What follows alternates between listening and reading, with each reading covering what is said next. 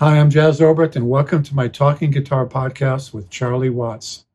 In the summer of 1994, I was hired to put together a magazine that the Rolling Stones could sell at their venues and that they could be sold on newsstands. So I flew to Toronto, where the Rolling Stones had rented a boys' school to do their rehearsing during the summer of that year. I was especially thrilled to be talking to Charlie Watts because he'd been a favorite drummer of mine ever since I first heard him play on Get Off of My Cloud. My first encounter with Charlie took place on the shuttle bus taking me from the Four Seasons Hotel to the venue. On the drive over, Charlie entertained all of us with this story he had about his wife talking him out of buying a gigantic Stetson hat. When we landed at the venue, Watts got out of the van first, and then he turned around and he helped each passenger off. I was the last person to disembark, and as I was getting off, Charlie introduced himself, and I explained who I was, and he asked me what I was doing here, and he said, "Oh, you're the person I'm going to interview? Good." So a little while later, we met in a cafeteria. Now, I was forewarned that Charlie's modesty could make him a difficult interview subject. So I did my homework, and when we sat down, I had in front of me a list of some of Charlie's favorite jazz drummers from the 30s and 40s. This conversation you're about to hear took place on July 14th, 1994. I hope you enjoy it.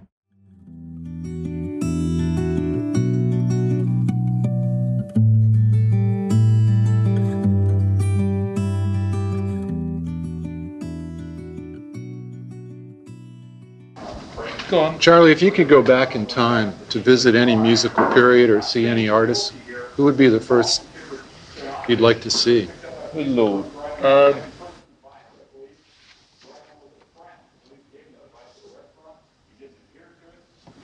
God, there's loads of them, isn't there? I'd love to have gone to the Savoy Ballroom. Chick Webb, I think. Really? Yeah. I'd love to have seen Ellington at Cotton Club and have dressed up for the occasion. I'd love to have seen Charlie Parker at the Royal Roost or something like that. And I don't know. Louis Armstrong probably. Roseland Ballroom. Yeah. Chicago. Which era? 1930 with a big band behind. Really? Yeah, I like Armstrong with the big band. I mean, I like the Hot Seven and all those, but I mean, I like him with the big band. Did you like Joe Jones? Yes, I just bought a record of Joe Jones. Shoe Shine Boy. Uh-huh. Joe Jones special. Yes, I saw him play quite a few times, Joe Jones. Have you ever looked up any Proper of... Joe Jones, you mean, do you? Pardon me? Count Basie Joe right, Jones. not Philly Joe, regular Joe. Proper Joe. Have you ever looked up any of the historical drummers like Roy Haynes or... I know Roy Haynes. I know Mickey Roker. Really? Yeah. I mean, I've met them. What's your Very impressions nice of their drumming? What do you like I think about Roy it? Haynes is a wonderful player. But no, I mean, to look up people, you mean you talk about Chick Webb or I mean, one of my favourite drummers, Davy Tuff. Nobody knows anything about him. Really. I've never heard of him. Who's he with? Davy Tuff? No. He's one of the Austin High School gang out of Chicago in the 30s. Uh-huh. Played with all the big bands, and he played with the famous First Heard, Woody Herman. He's the drummer on Caledonia and Northwest Passage and all that. It's fantastic. He's a legend. Every band leader wanted him in the 30s. What made these guys... Skinny guy. Skinny and another guy? another guy I'd love to have seen play as a drummer, as we were talking about, is Big Sid Catlett, who was around the same era. Big Sid. They were the two drummers that were the famous too, with right. Big Sid and Davy Tuff. Davy Tuff was a skinny white man, really skinny. And was really loud player apparently, from what I've gathered, asking people like Mel Lewis about him. Yeah. And Big Sid was a huge black man, but very light. Right. So they're totally contrary in their stature, the way they played, which is very strange. Ahmet Ertegun's the only one I actually asked a lot about. Ahmet's very interesting, and his brother was when he was national. What could a young rock drummer today gain from going back and listening to these players that you've mentioned?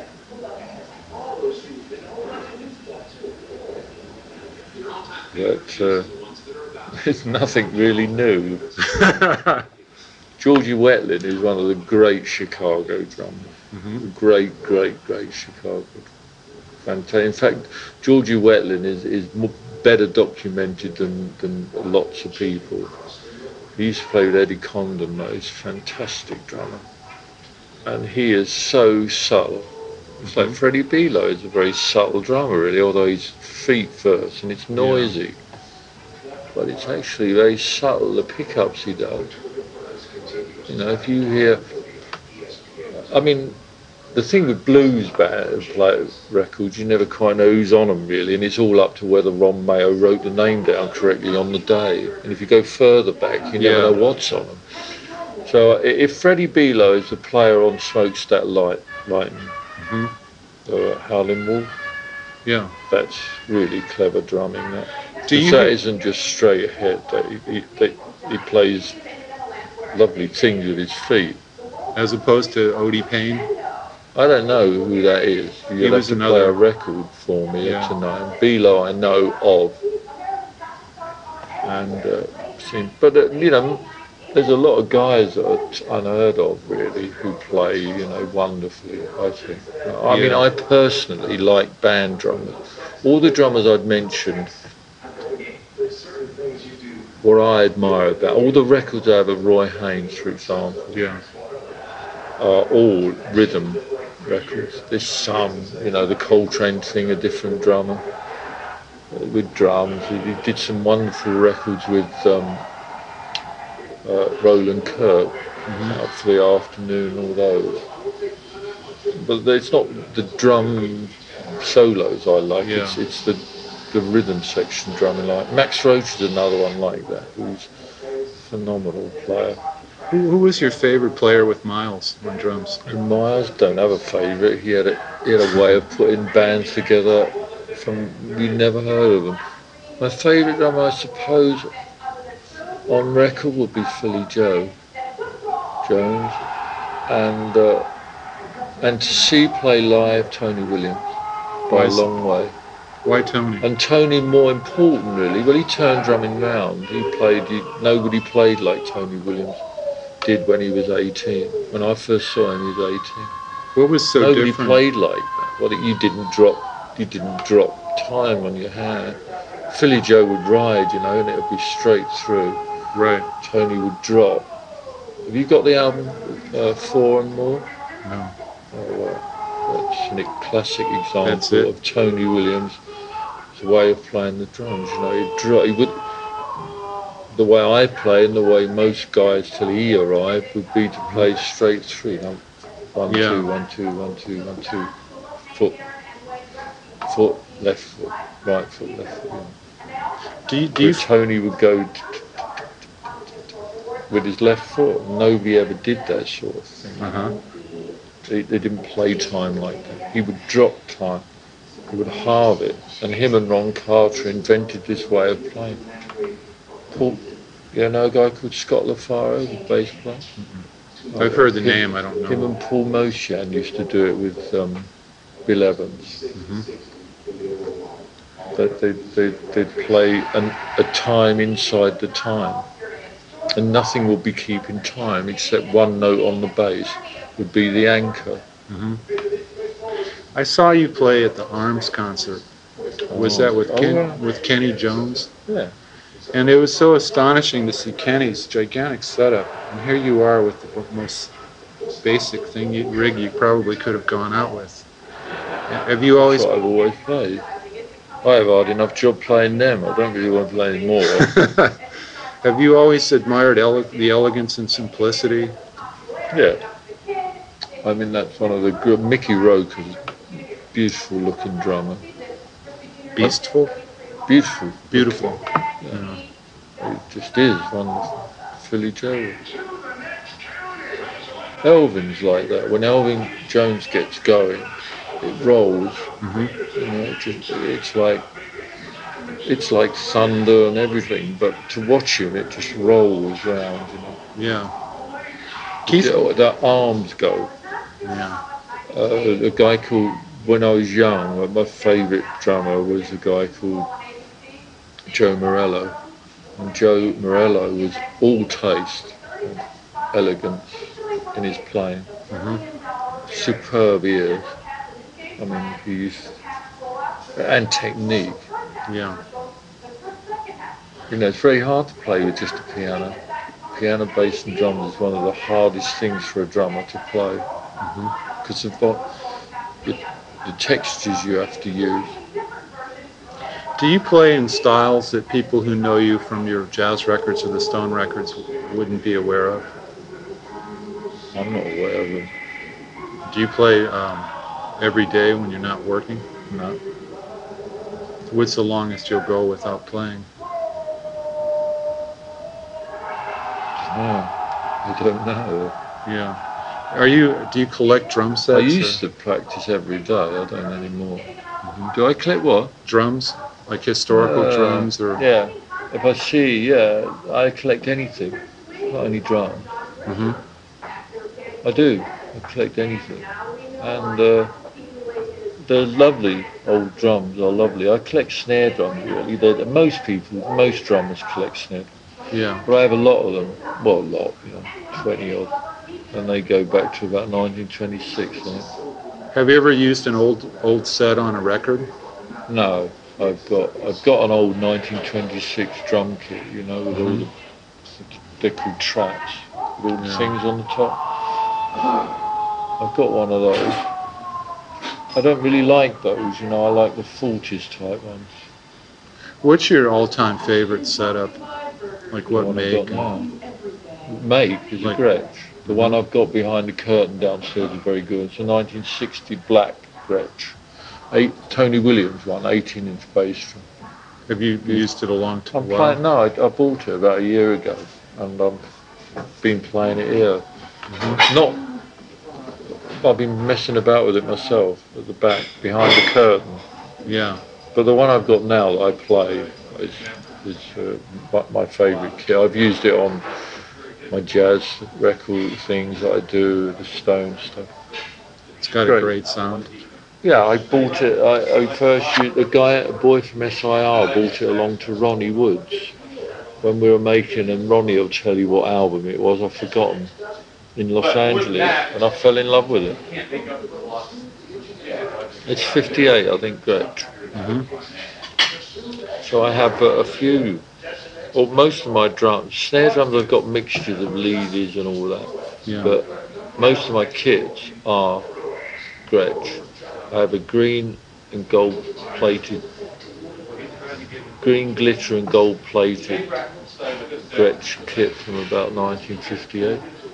I had that done because I saw Mel Lewis with Stan Kenton when I was a kid, and some guy offered me a green glitter. They're fantastic, and so I had it gold plated. It's a lovely thing. Yeah.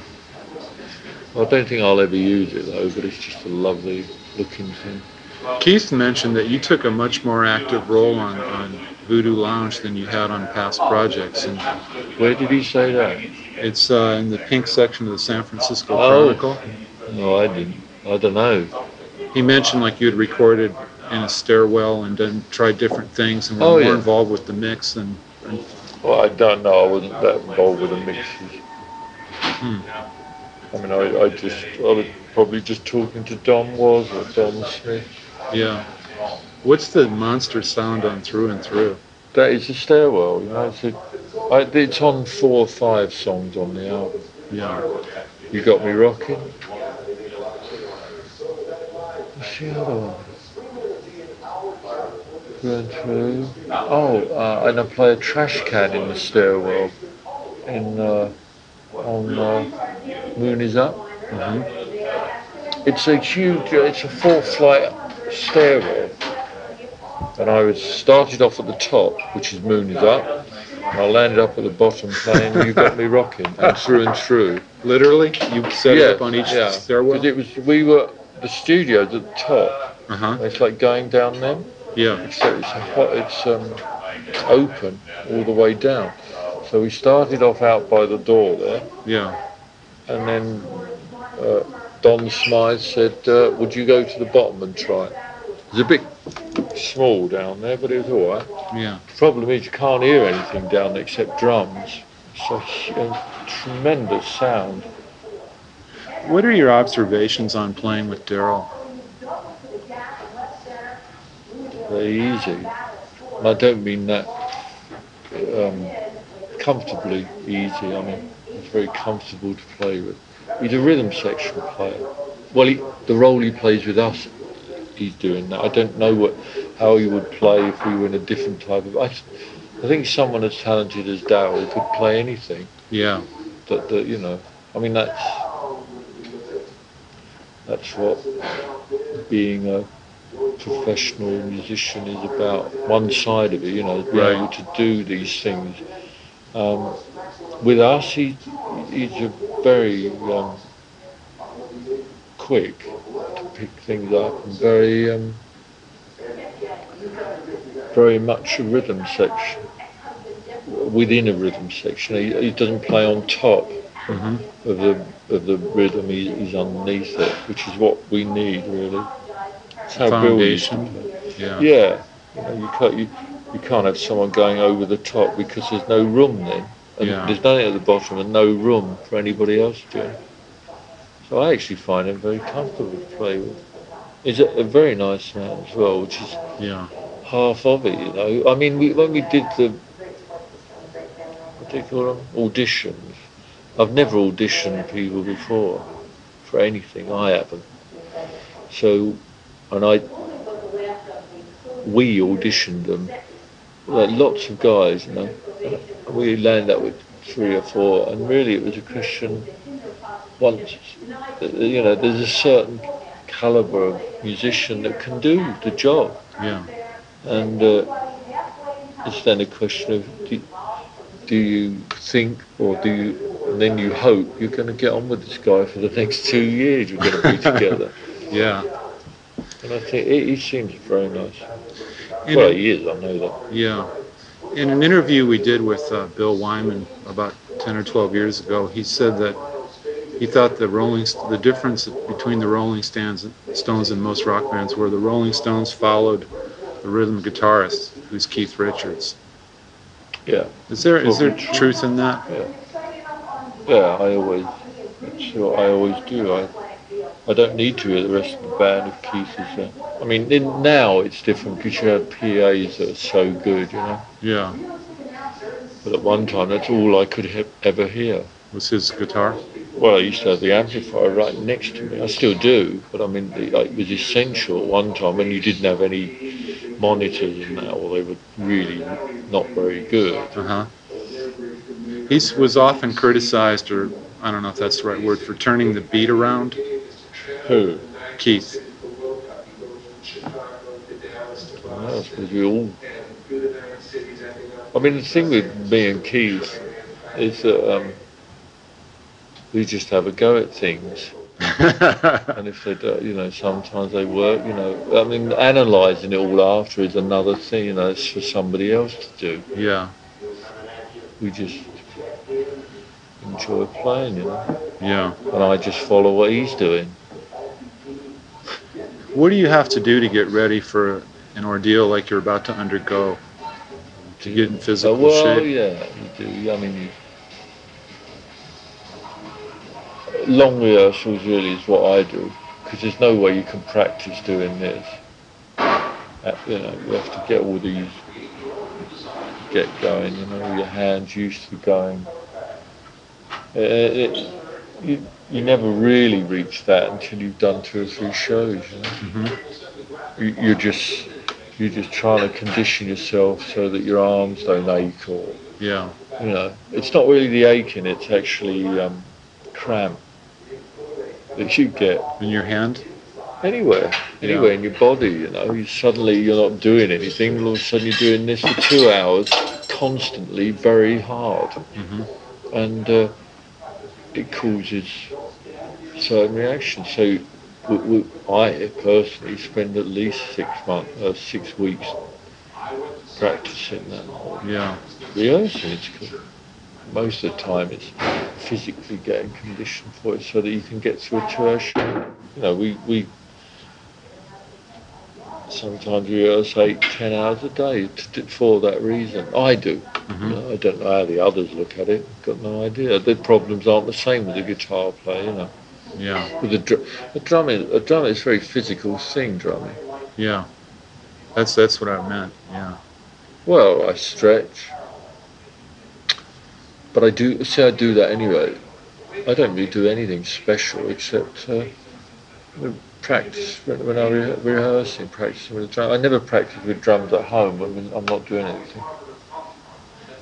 If you had a child who wanted to become a professional rock drummer, would you suggest a course of learning? No, I would say be a drummer, not a rock drummer. What the fuck's a rock drummer? I mean, I don't know what a rock drummer is. Bonham. Well, that's John Bonham playing with Led Zeppelin. Is that rock and roll? You know, it's part of it, sure. What would I say to him? I wouldn't say anything.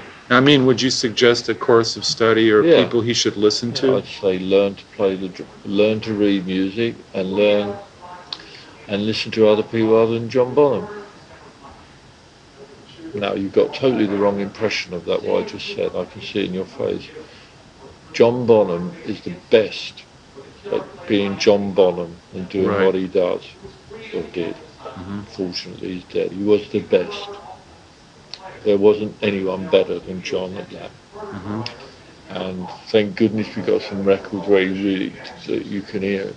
But there are a lot of other people. Ginger Baker was a much better drummer than John Bonham. If you really want to know about drumming, He's Ginger still Baker, fabulous. I know, Ginger Baker is the best drummer to emigrate out of England, really, Ginger is. Really? And the guy who Ginger idolised, lived with, whatever the word was, we all did, was a guy called Phil Seaman. And Ginger learnt everything off Phil. But Ginger can read, you know. Ginger's not a fool. Yeah. He's not what you know, he can read music, he has wonderful chops, he has rudiments down. Having said all that, I don't. Really? No. So I would say to anyone, not only my offspring, but anyone, that's what you should do, really. Otherwise, you're locked into doing what I do, which is fine. It worked for me, but it doesn't necessarily mean. And the most important thing of all of it is to be you. You know, there's a load of people who play brilliant drums, but there's only one Billy Higgins. There's only one Elvin Jones. There's only one, and the reason there's only one of them is their personality. And Elvin is a huge black dynamo, you know, and that's what he's. When you listen to him go, that's what he sounds like. And it doesn't have to be fast. I mean, it is this machine guy. Yeah. And it's not a machine that's clicking regular. It's this, what Miles used to call between the beats. Right. It's African, and it's what he is. You know? And Ginger's the same. Ginger is this skinny, huge white man who plays like this monstrous. But Ginger played like that when he was 20. I used to see him play. Before Cream? Yeah. Guy used to play with he took over from a band in England with me from his Alexis, but I used to know him before that. In 1960, I think I first saw Ginger play in 59, I think. Hey, he was bloody good then. Yeah. I don't mean good, I mean bloody good. I mean, he was good enough to be in. Him and Jack Bruce used to play in one of the best, well, the most exciting, if it wasn't the best, jazz groups in London.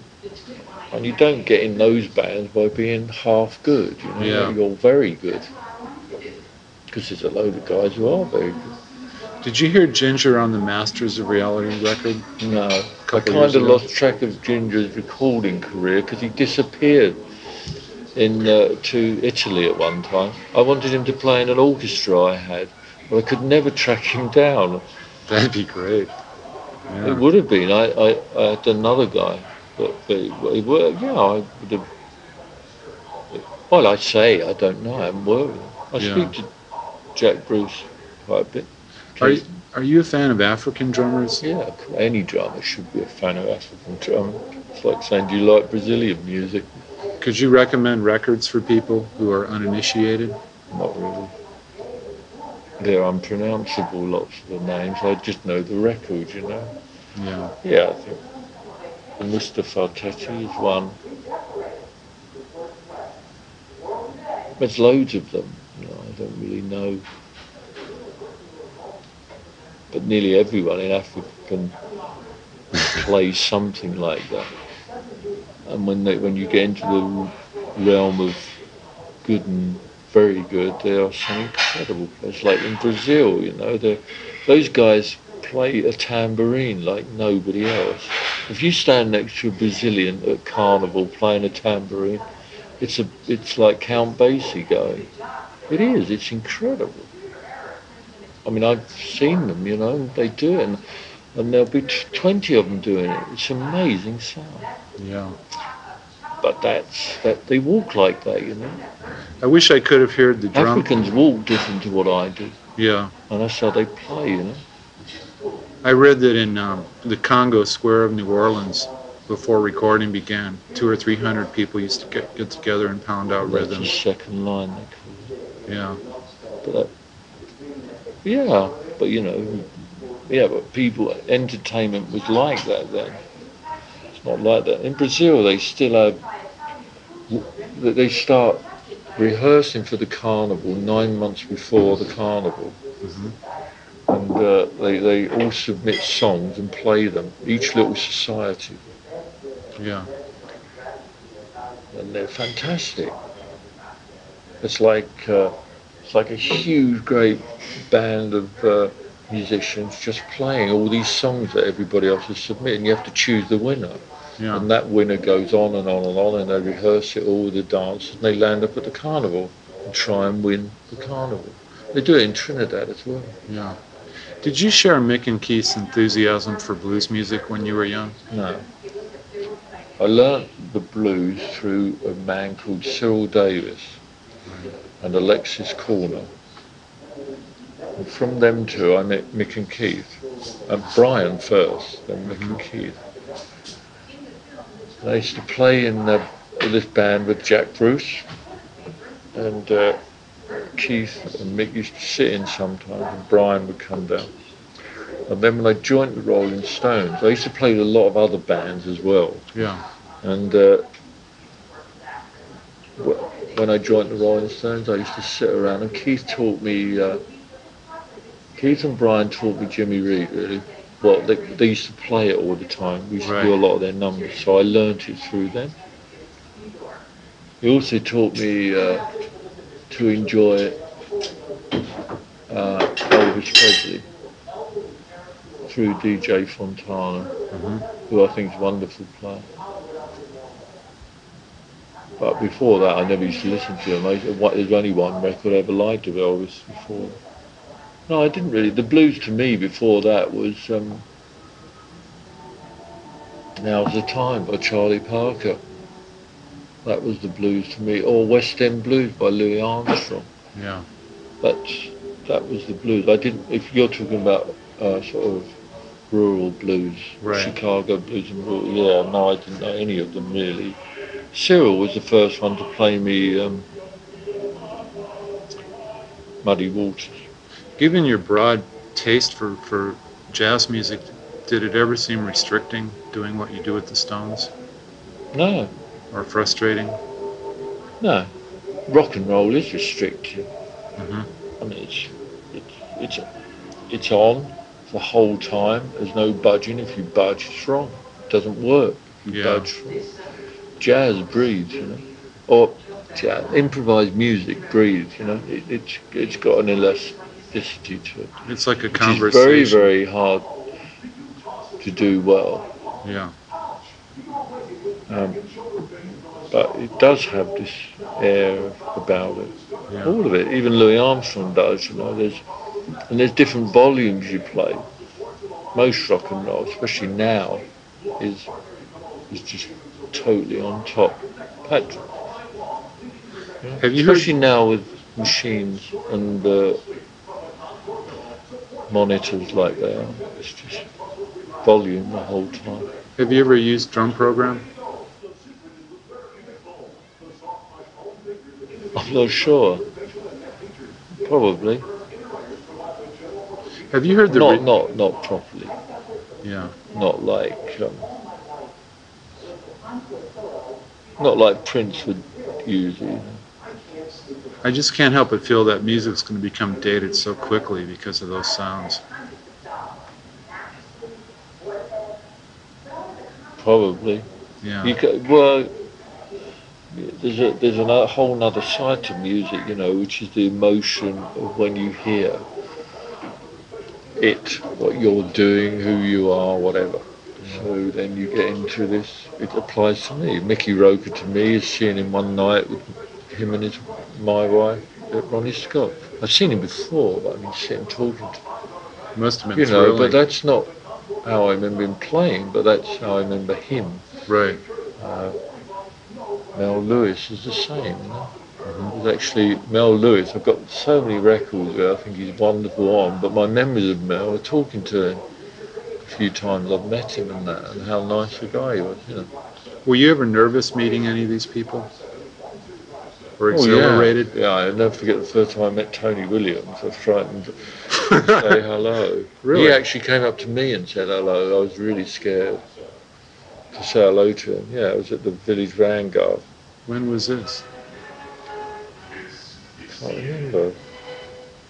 I'd been to see him play with Mick Taylor, and he was with a band called Lifetime, Right. with Larry Young and John McLaughlin. And he left immediately, so I didn't get to see him then. I'd seen him with Miles before that. He'd left and formed this band, which was fantastic. Oh yeah. By the way. And then I saw him at the Vanguard soon after with a piano player called Hank Jones, Elvin's brother actually, older brother. Fantastic piano player. And I think Ron Carter was the bass. And I was standing there, and I thought, should I go and say hello? Should I go and say hello? And he actually came and said hello to me, and I was so thrilled. Sure. Yeah. But what I was saying about music was it can do that to you, you know. So you might say, oh, 1991 is just going to disappear into the view yonder, but it won't for a lot of people who might have been their first date, might have been Right. The first time they got drunk, might have been whatever. Yeah. But to them, it's more than Prince singing 1991. Prince, by the way, I think Prince is probably the best of all the newer people. The Minneapolis Mozart. I think he is. Do you? Yeah. In that world, there are people outside that world, this world, that are just as good, but you know, they're worried about relationship of one note against the other with a harmonic, you know, in other Right. words, talking about composition. So, yeah, there are other than that, but for in his position, doing what he does with what he does, he's by far and away the best. I think most exciting. Prince is. Yeah. Me, anyhow. I have to agree. But I mean, you know, I like Spin Doctors actually. I'm sure that'd be great to go and see. Cause Yeah. I wouldn't want to see a machine going or something. You know, I don't really. But I don't think Prince does that live, does he? I mean, he has Not a much. band. I'm sure he's a good player as well. I mean, you know, when you're that good, you don't start nowhere. That's what I was saying about. You know, you can't be half of these guys unless you've got a grounding Yeah, on top of that yeah. very good natural ability. Have you heard the remixes of the Stones albums that Virgin's put out again? No? Why? I'd be interested to hear your Oh, opinion. no, I never play our records. Yeah. I hear them if Keith plays them. I Uh-huh. haven't played this one, you know. Oh, they really... I mean, they've like redone Sticky Fingers and a bunch of other I'm records. sure they sound good, do they? Or Sounds bad? different. Oh, different. It sounds very different. A lot more rhythm guitar, and Keith's vocals are boosted. They're probably a lot cleaner, I suppose. Are they remixed? Yeah. God, taking a chance then. It sounds like a new record. It's really, Oh, really? different. Some of it's dramatic. Oh. No. I don't know if I'd know if it was. I tell you what, a couple of times downstairs, Keith said put up, I don't know, a song, and it sounded remarkably good Mm-hmm. to what I thought it was going to sound like. And they're off the new, because we had them all downstairs for reference, you know. What you call a song? How did that go? Yeah. It probably is. You're right. I must have another listen, I suppose. Do you have favorite tracks that you've done with the Stones for your playing, or from among your entire catalog? Like if one were to want to put together an essential Charlie Watts CD, I don't know, not really. are you very self-critical? Yeah, I don't really like it much like that. What do you think your biggest limitation is as a musician?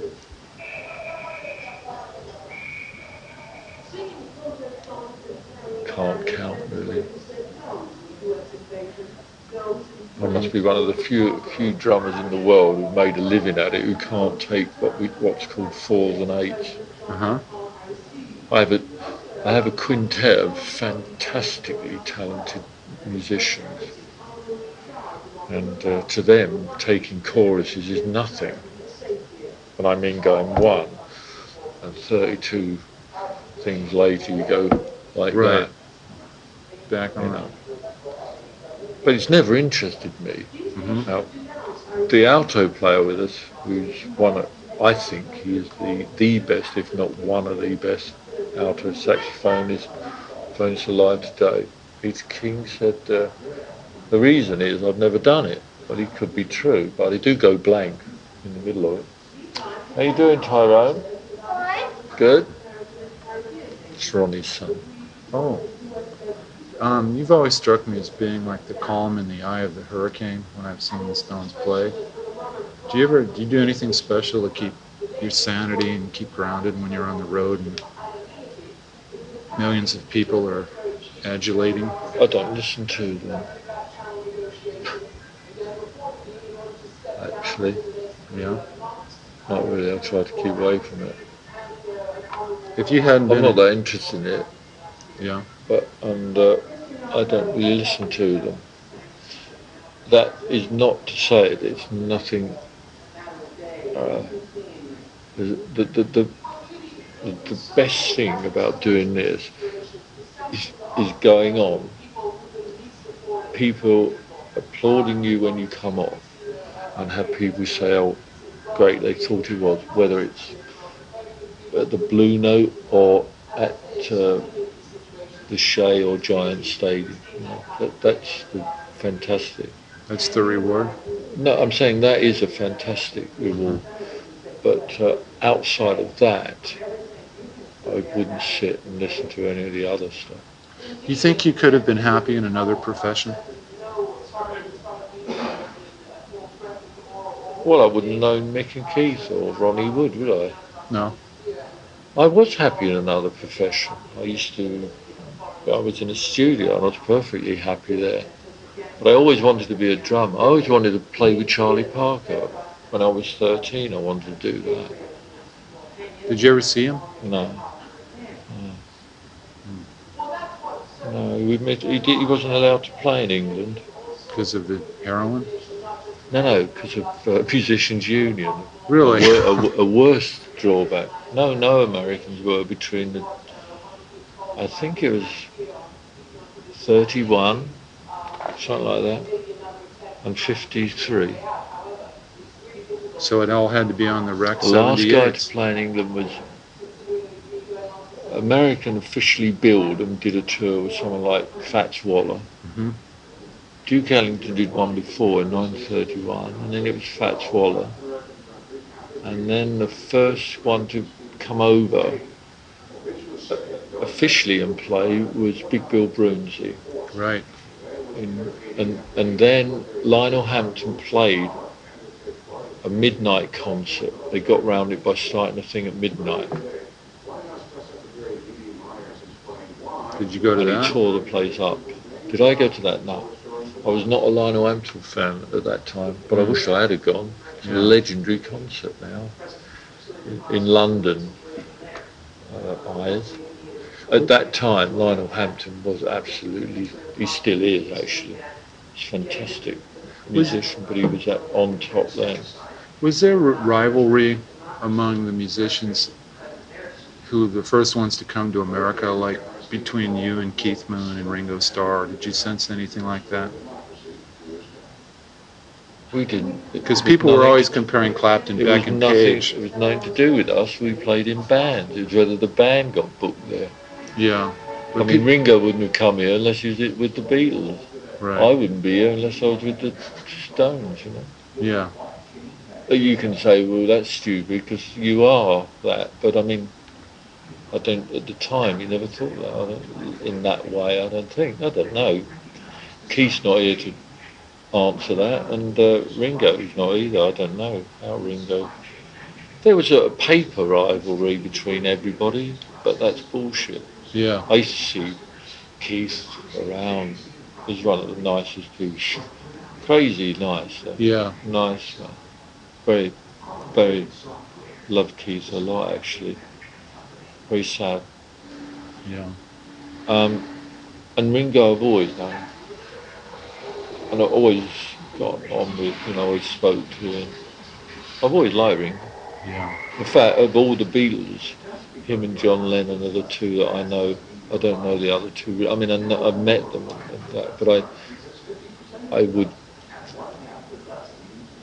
I've had conversations with both of them, and Ringo the most. Obviously, really, because drummers tend to do that anyway. But my song. I love this song. Yeah, so that. Well, this covers it. Thanks a lot for Okay. helping out. Fill your 100 pages, you mean? We've got some pages to fill. Okay. Thanks. Right. By the way, I have to say I was more excited about interviewing you than anyone else in the band. Why? I really admire your musicianship and your attitude, and I love your playing. That's why. I'm a guitarist Have myself. I broken it all? No, have I shattered it all now? No. Ah. No, you were nice to the guy in the back of the bus. Yeah. Thanks, Charlie. Well, you never know, he might be your manager next year. Uh-oh. Hope not. I'll see you later. Thank you.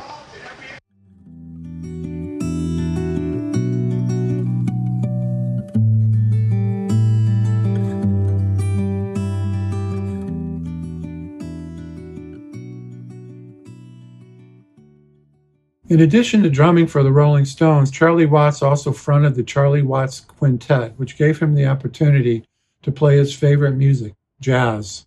He passed away on August 24th, 2021, and was survived by Shirley, his wife of 57 years, and their daughter and granddaughter. Before signing off, I want to thank my podcast producer, Nick Hunt, and the fine folks at the University of North Carolina Southern Folklife Collection. I hope you'll check out my other offerings on the YouTube channel. Have fun.